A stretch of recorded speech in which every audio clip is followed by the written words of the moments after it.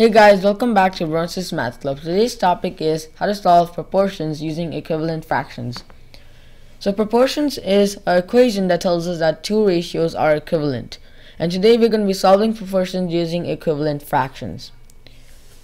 Let's say that we have a ratio which is 4 to 6.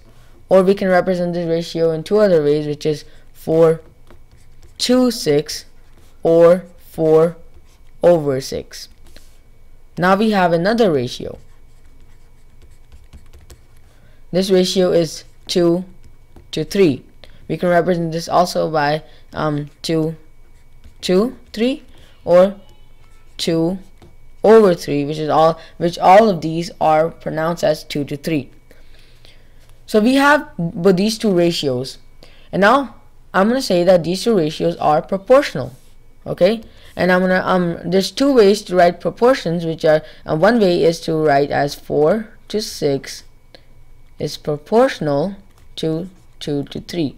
So as you can see, I do have my two ratios, and they are written in the form, and with this 4 dots that represent that these two ratios are proportional, okay?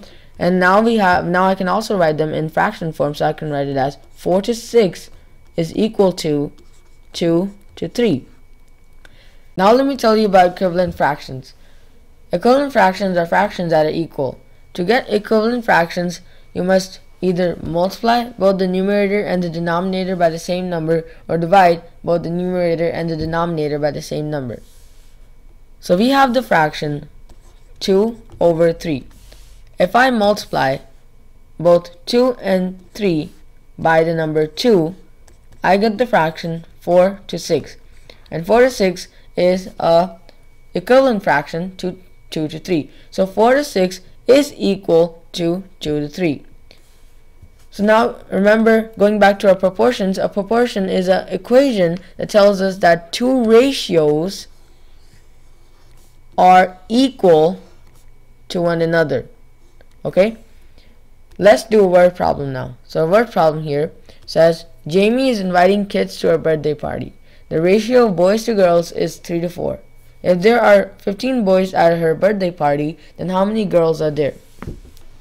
So now we have boys and we have girls.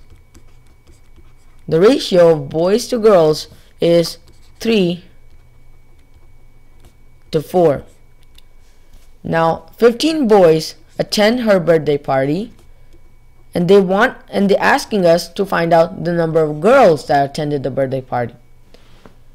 So we know that these two ratios are proportional. We can write it as 3 to 4 is proportional to 15 to, and then we can represent the amount that we don't know as a variable, which can be g.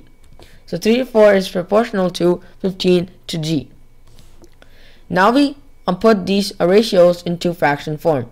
3 to 4 becomes 3 over 4, and 15 to g becomes 15 over g.